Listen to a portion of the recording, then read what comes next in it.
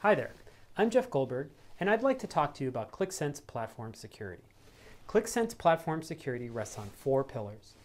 Network security protects the communication between Qlik Sense services and web clients. All communication between the client and server use digital certificates to encrypt information during a user's Qlik Sense session.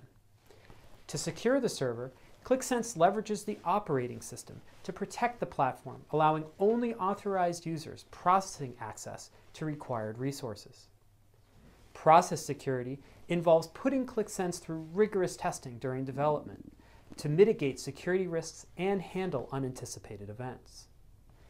Application security, our focus area for this presentation, includes authentication, authorization, data access, and auditing, to make sure users have the correct access to applications and self-service capabilities in the Qlik Sense platform. Let's dive into application security and Qlik's platform approach to managing user access. Access to Qlik Sense begins with authenticating to the Qlik Sense server. Authentication in Qlik Sense grants access to the platform. Once Qlik Sense grants a user session, authorization checks are performed constantly to match the user to the appropriate access control. Changes to access control have an immediate impact on a user access to content and capabilities. When a user enters an application, their credentials are checked against the data model to determine row and column level data access. Based on the access granted, data in the application is reduced and the user sees only what they are allowed to see. To manage and administer the application security platform, Qlik Sense provides license monitoring and access control auditing in the Qlik Management Console, enabling Qlik administrators to govern user access to the platform.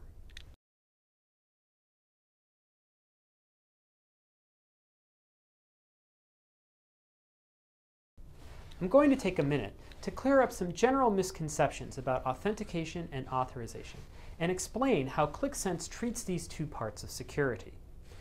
Authentication is the process where an individual's identity is confirmed. Authorization is the association of the confirmed identity with rights, permissions, and access control. We like to say Qlik performs the last mile of authentication. We say this because Qlik does not perform identity verification, but a user credential is required to gain access to the platform. Qlik does implement all authorization for Qlik based on the user credential. External systems may provide attributes describing the user, but they are used in the Qlik Sense security framework to proffer access. A key distinction in identity management and verification, and the authentication Qlik performs, is to look at systems like Active Directory, OAuth, and SAML. These solutions do perform identity management and verification. They send a validated user credential to Qlik Sense to complete the authentication cycle, hence the last mile reference made earlier.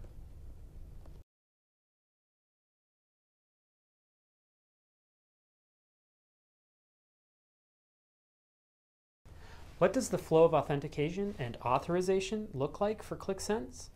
The authentication process begins with the user logging into a form, computer, or some entity that collects user ID and password information. The information is sent to the identity management system and verified. After verification, the user credential is sent to the Qlik proxy using one of the available authentication methods Qlik Sense provides: a ticketing API, HTTP header authentication, a session API, or SAML service provider. The Qlik proxy manages all authentication and load balancing in a Qlik Sense deployment. The proxy authenticates the user and returns a session to the client. Post-authentication, authorization takes place, where the security rules engine evaluates the user's access to resources and capabilities within Qlik Sense, using supplied attributes by directory services like Active Directory, or sent through the authentication process.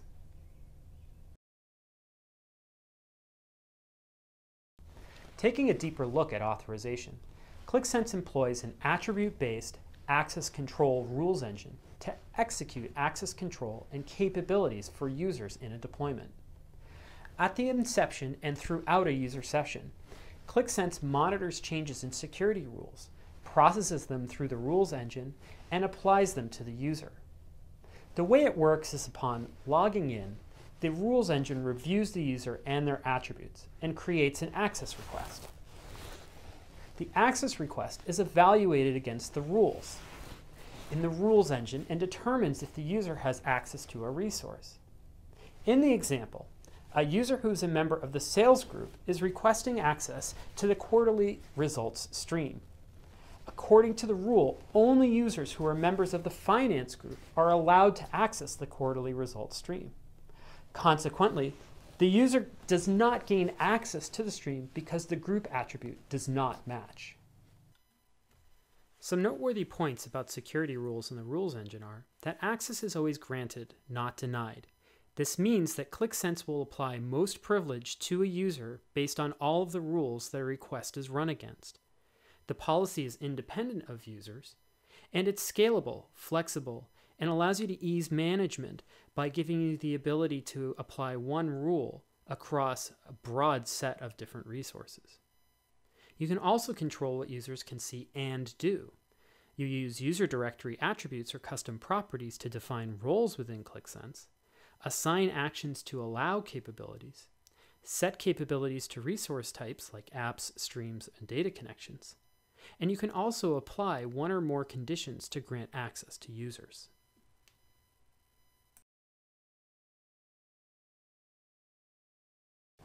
Qlik Sense stores application data in QVF and QVD files residing on the file system. At rest, QVF and QVD files may be encrypted using the operating system file encryption system or a third-party software running on the server. When the contents of a QVF file are loaded into memory, the operating system security system protects the memory, allowing only authorized Qlik Sense services to read and write from the memory Qlik Sense uses. As data travels from the Qlik Sense server to the client browser, it's encrypted using the digital certificate applied to the Qlik Sense server. When data arrives at the client, the browser decrypts the information and metadata renders it in the browser window. Once the user has access to an application and opens it, their credentials are sent into the app. Upon opening, a check is made against a table called the Section Access Table. This table defines users as admins who have access to all of the data in an application, or users whose visibility to data is granted by a reduction field in the Section Access Table. As a result, individual users are able to see only the data they are allowed to see, even though the application may contain a complete set of records.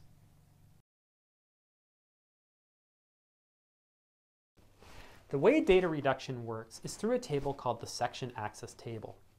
This table sits in the Qlik application, hidden from view, and controls access to data within the application.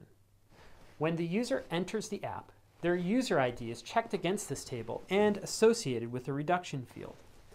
This reduction field is matched with a field in the application data model. The matching values in the reduction field are supplied to the application data model, and the app responds by displaying only the data that the user is allowed to see. To omit columns from view, an omit field is in the Section Access Table and takes a field name, hides that field from the user so they are unable to see it or interact on it.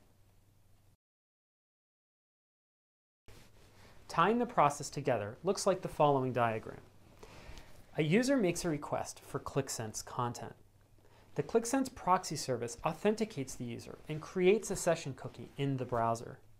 The session cookie identifies the user to Qlik Sense and synchronizes with a user directory to import attributes. At the same time, the rules engine authorizes the user to Qlik Sense content using the attribute-based access control model. The session state for the user is created in the engine.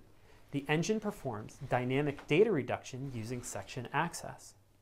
The engine sends the content through a WebSocket connection to the client to render Qlik Sense content in the browser. In order to govern the platform and ensure users possess the correct access and capabilities, Qlik Sense provides an audit function.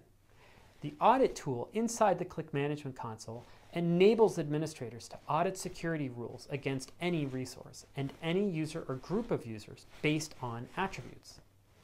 The return results from an audit query identify the access capabilities users have on the queried resource.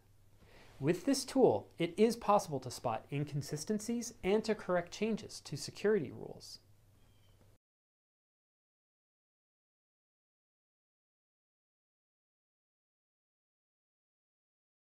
Qlik Sense provides a comprehensive platform for managing and maintaining application security in a deployment. We offer multiple methods to authenticate users to the platform, maintain their access control to resources in real time, reduce data using the KIX engine so users see only what they are allowed to see, and provide governance tools to manage and audit access control and security.